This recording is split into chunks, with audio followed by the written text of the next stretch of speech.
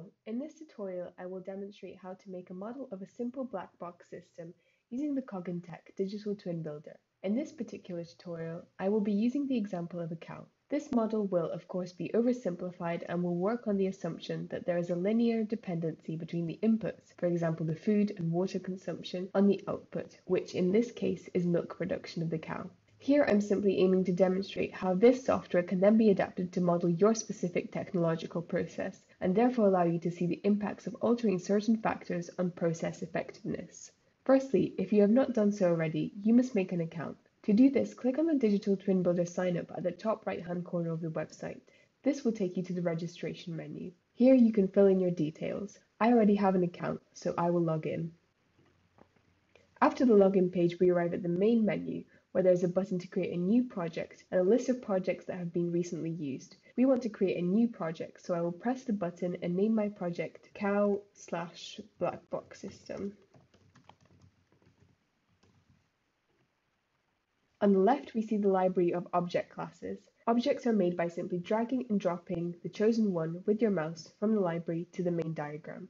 You can then move them by dragging the top left-hand corner. On the right of the object, there is also a delete button. To make this model, I will suppose that we will have three main variable inputs, hay, water, and heating, out of which hay and water will directly affect the outputs of this black box system. To start, therefore, I will add three objects with the class input.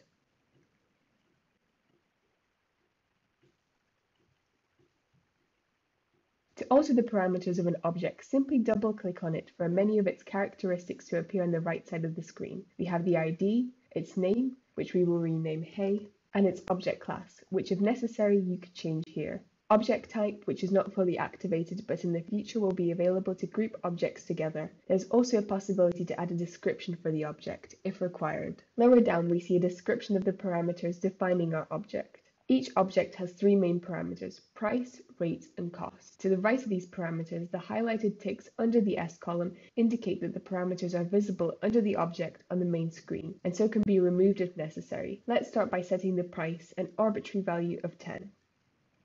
For the rate, I will also set an arbitrary value of say 50. However, since we anticipate that this rate may change, we want to be able to vary it. To do so, we need to alter its control type from being a single value to a slider. We do so here.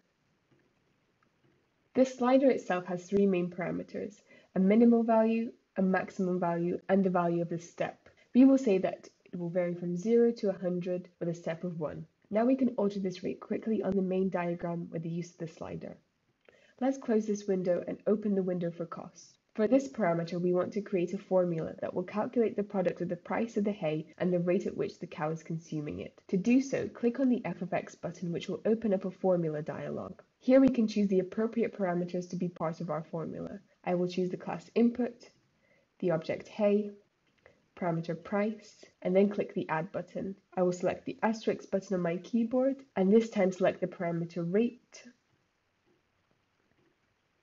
and then add. We can now click OK and see that on the main diagram, the cost is given as the product of the price and the rate. I will now repeat this process with the other two variable inputs, water and heating, doing everything the same except selecting different arbitrary. Okay, now we have our three variable inputs. We may also want to add some fixed inputs, such as the rent of the field or fixed medicine expenditures. So I will therefore add three more input objects to the main diagram.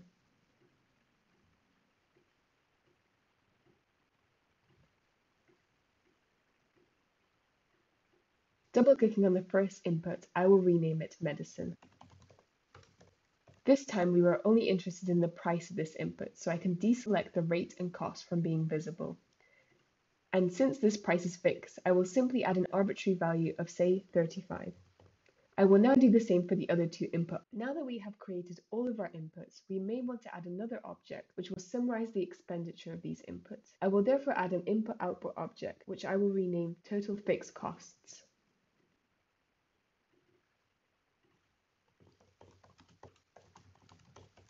Deselect the price and rate, open up the cost window and the formula dialog, where I will add the price of the medicine, summed with the price of the field,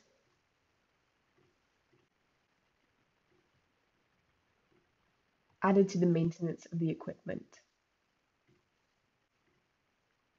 So this total value is now easily visible on our main diagram. To join objects together, click on the top right-hand corner of, say, medicine, and then click on its associated object, in this case, total fixed costs. If necessary, it is possible to delete an unwanted arrow by simply using the delete key on your keyboard. Okay, I will now repeat this process. Now that we have all of our inputs and their summary information, we can move on to adding the process object, which will represent the milk production process in the cow itself. Let's add a process object.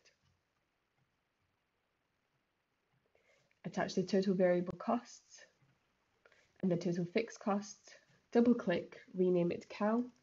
Since we are oversimplifying this model, let's suppose that the rate of milk production will be the sum of the feed and water rates. Let's open up the rate window and the formula dialog, and then add in the rate of feed and the rate of water.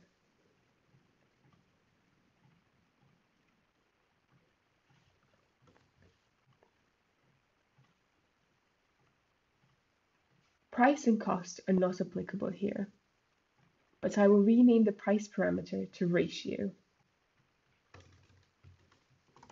which will determine the ratio in which the outputs are produced, so how much milk and how much manure. To do this, let's set an initial value of 0.8, change its control type to a slider, set the step as being 0.1 and the maximum as 1. I will now create the two output objects, showing you how I implemented the ratio. Opening the milk object, we see that the formula for the rate is simply the rate of the milk production multiplied by the ratio. And for the cost, it is the rate multiplied by the price. For the manure, the rate is simply the rate of milk production multiplied by 1 minus the ratio.